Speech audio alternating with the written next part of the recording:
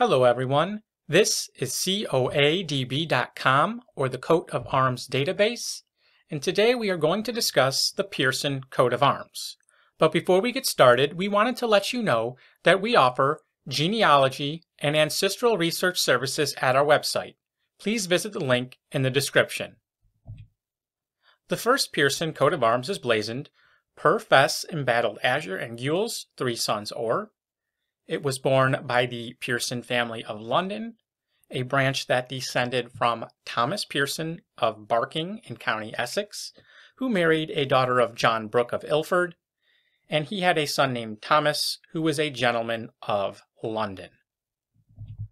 Next, a similar coat of arms with a paroquet in the crest, granted in 1714 to Hugh Pearson, son of Matthew and grandson of Daniel Pearson, who descended from the Piersons of Wisbeach or Wisbeach in Cambridge. Another similar coat of arms with a different crest, belonging to the Dean of Salisbury, who was Hugh Nicholas Pearson, born 1776, the son of Hugh Pearson of Lymington.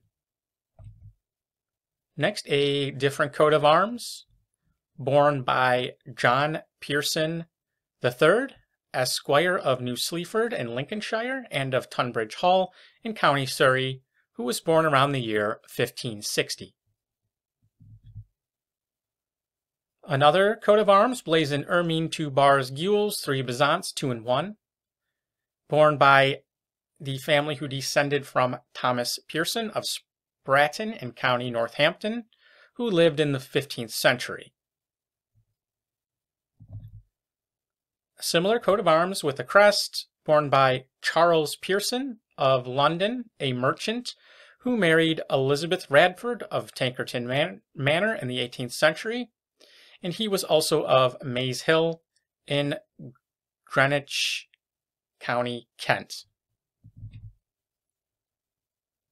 A different coat of arms granted in 1577 to Thomas Pierson of Westminster, also borne by Joseph Margetts Pearson, who died in 1809, described as a gentleman of Hitchin in County Hertfordshire.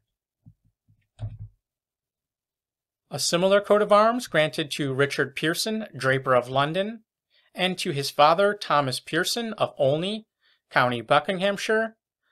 He had issue Henry, Edward, Richard, and daughter Margaret.